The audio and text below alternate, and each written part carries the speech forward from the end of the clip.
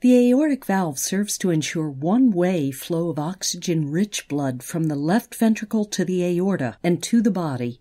It opens when the left ventricle contracts and pumps blood, and closes when the ventricles refill to prevent blood from flowing back to the left ventricle.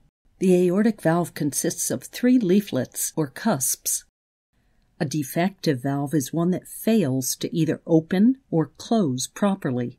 Aortic stenosis happens when the aortic valve does not open fully, reducing blood flow. Aortic regurgitation, on the other hand, occurs when the valve does not close tightly, causing backward flow to the ventricle. The common outcome of both situations is that the heart does not pump enough blood to the body, and heart failure may result. Symptoms may develop suddenly or slowly over decades and may include fatigue, shortness of breath, especially when exercising, chest pain or tightness, dizziness, fainting, swelling in the ankles and feet, and poor feeding and growth in children.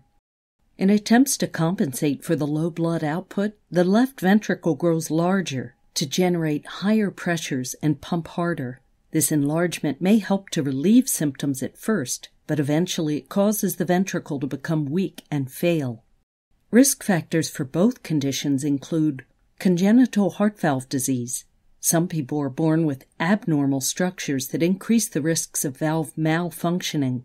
Common defects include having 2 leaflets instead of 3, fused leaflets, and dilation of the aortic root.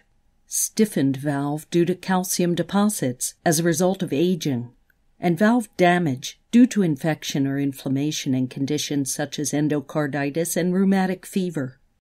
Aortic valve diseases produce characteristic heart murmurs that are useful for diagnosis.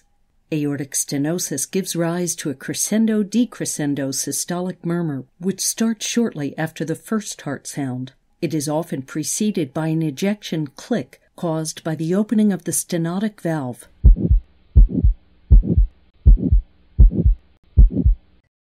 The murmur is loudest in the aortic area and the sound radiates to the neck.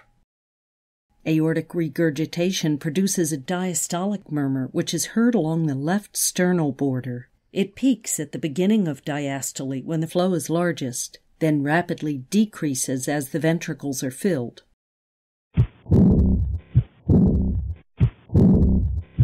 Diagnosis is usually confirmed by echocardiography.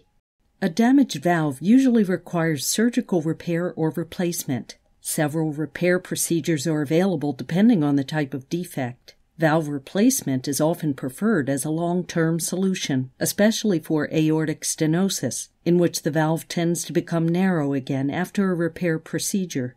Artificial valves can be mechanical or bioprosthetic. Mechanical valves last longer but usually require lifelong administration of anticoagulant medications to prevent formation of blood clots.